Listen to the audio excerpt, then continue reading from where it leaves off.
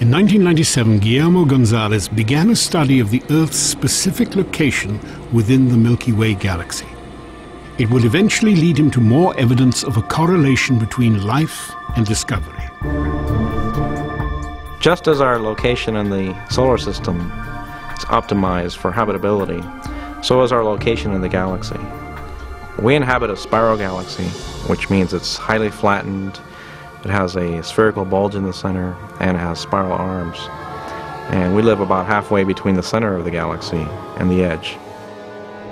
Working closely with astrobiologists Peter Ward and Donald Brownlee, Gonzalez compared our position in the Milky Way to other regions within an often hostile galaxy.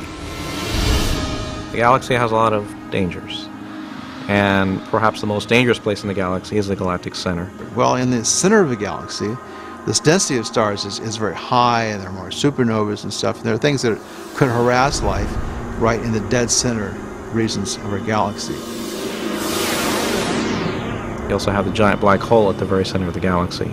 And if it were to have a close encounter with a star passing near it, it would rip it to shreds and form an accretion disk around it and emit lots of radiation, particle radiation and electromagnetic radiation, gamma rays, X-rays.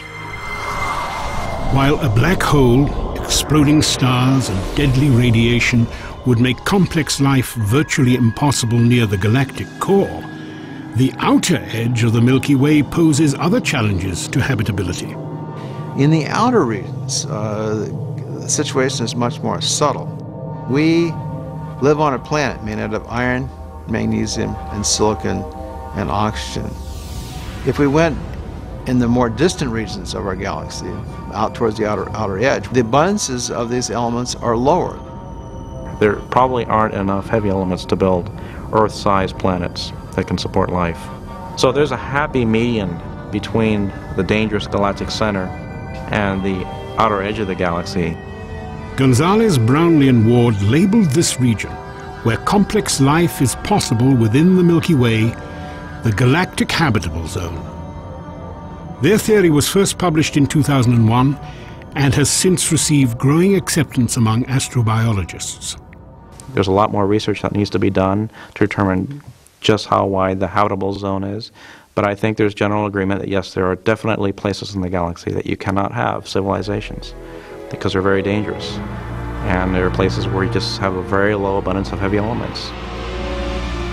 While these obstacles to habitability are minimized far from the core and edge of the Milky Way, Gonzalez has also identified large areas within the galactic habitable zone itself, which are less hospitable to complex life.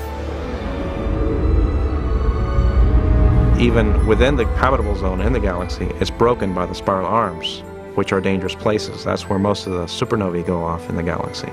That's where the star formation is taking place. We don't want to be too close to a spiral arm.